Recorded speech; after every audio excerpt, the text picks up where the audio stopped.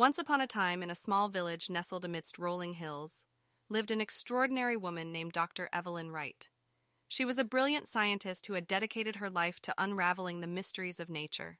With her flowing white hair and wise, kind eyes, Dr. Wright was known to the villagers as the Wise Sage.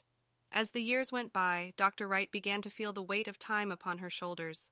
The lines etched on her face told stories of a life well lived, but her spirit longed to experience youthfulness once more. Determined to find a solution, she delved into her laboratory, filled with bubbling beakers and mysterious concoctions. After countless hours of research and experimentation, Dr. Wright finally stumbled upon an elixir that held the promise she sought.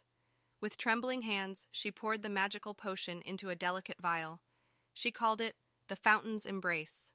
Excitement coursing through her veins, Dr. Wright lifted the vial to her lips and drank the elixir. Almost instantly, a warm sensation spread through her body, and time seemed to rewind. Wrinkles vanished, gray hair regained its lustrous hue, and her energy surged anew. For the next 8 hours, Dr. Wright reveled in her newfound youth.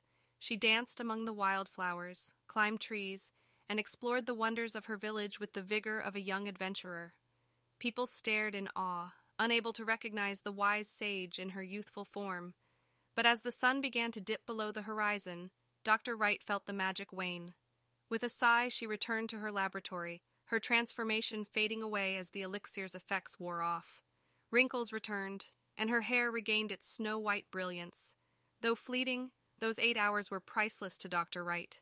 They reminded her of the vibrant spirit within her, no matter her external appearance. With a renewed sense of purpose, she continued her scientific endeavors, sharing her wisdom and discoveries with those around her.